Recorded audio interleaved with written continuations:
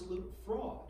When you're charging for photocopy fees, yet you're providing electronic medical records, you're simply trying to monetize and profit off of patient medical records that belong to people like Charlie Russell. This was completely preventable, and as a result of this, we have a nice man and his family who were split up. Charlie Russell's death was completely preventable.